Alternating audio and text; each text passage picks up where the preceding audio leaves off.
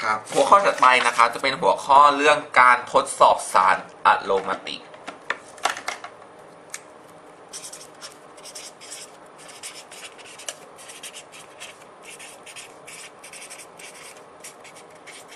นะฮะการทดสอบสารอะโรมาติกนะครับเราต้องมารู้สมบัติก่อนนะฮะสารอะโรมาติกนั้นเป็นสารอินทรีย์ทั่วไปเลยคือมันไม่ละลายน้ำเพราะมันไม่มีขั้วนะครับแล้วก็สามารถละลายในตัวทอละลายที่ไม่มีขั้วได้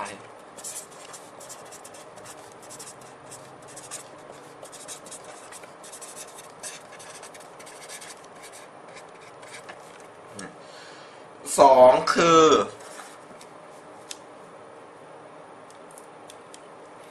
ไม่ฟอกจางสีโบมีในคาร์บอนเตตราคลอไรด์นะครับยกเว้นนะครับว่ามีหมู่เกาะที่เกิดปฏิกิริยาได้หมู่เกาะที่เกิดปฏิกิริยาได้นะครับคือไม่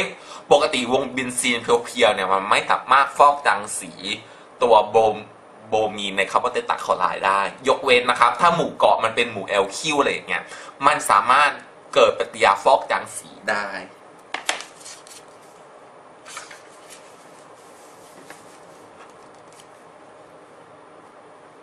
นะฮะ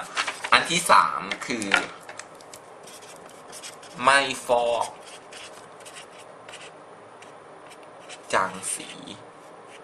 นะครับโพแทสเซียมเปอร์แมงกานีสในที่เย็นและเป็นกลางนะครับตัวเบนซีนเนี่ยจะไม่ฟอกจางสีโพแทสเซียมเปอร์แมงกานีสในที่เย็นและเป็นกลางแต่นะครับ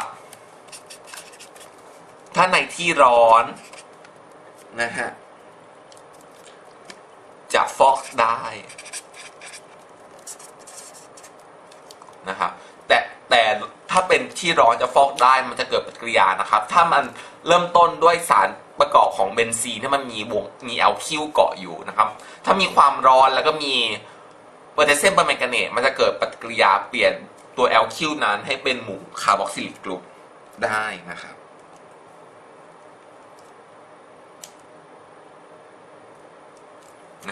อันที่4ไม่ทำปฏิกิริยากับกรดซัลฟูริกเพียวๆนะครับแต่ถ้านะครับถ้าให้ความร้อนเข้าไปนะครับและหรือปล่อยนานๆนะครับมันจะเกิดปฏิกิริยาซัลโฟเนชันได้นะครับจะเกิด